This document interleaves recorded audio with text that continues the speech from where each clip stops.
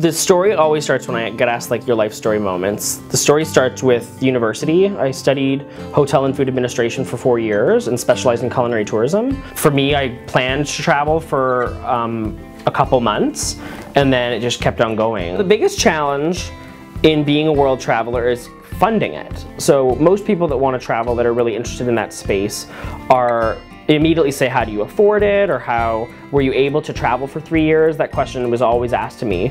And everyone comes up with their own story. Some people, you know, in university go during university and they do, you know, study abroad and go to, you know, are able to, if they, you know, spend 6 months in Paris at a university on exchange, they can then travel through different cities. For me, I wanted to get my university degree completed. I didn't want to feel like I still had obligations, and then saved up a lot of money. So throughout university, I won several scholarships that paid for my education and was able to save throughout the summer, and monies that I saved throughout the summer allowed me to then travel. The blog, once I moved to Toronto, became very food-centric because I found culinary experiences and adventures to different restaurants and showcasing different neighborhoods of the city, for me, were the best way for a new person to a city, because I'd never lived here, to actually explore those things and tell stories through food. And then it kind of, as my audience grew and interest in my blog continued, I started doing what you would do on a vacation. Or, you know, if you go to a certain city like Paris, you may go to a ballet. Well, I reviewed the ballet, I go to the opera, I go to World Stage, Buddies and Bedtime Theater. And so I do theater reviews, I do fashion pieces, I get invited to events that are showcasing new products.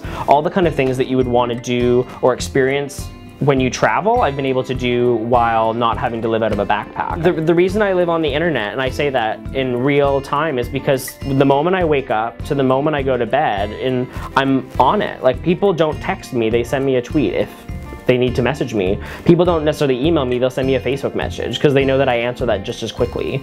My advice would be to, first, you have to find and create a platform of credibility. So whether that be a formal education, or, you know, some bloggers in the food space, for example, may work in a kitchen for 5 to 10 years and like have some credibility in the food space. Like, why do people care about your opinions when you go to a restaurant? Why is your opinion more important than that person's, and why would someone want to read what you're doing? So it's really making and ensuring that everything that you are talking about and the brand that you're developing takes time. People don't really not often recognize how much like hours and hours and hours of work it is for an outcome that involves, you know, a meal. You really have to be passionate about what you're doing to slug it through to the point where you're then recognized as someone that people want to work with. And if you're dedicated and passionate about whatever you want to write about, then it's all worth the while.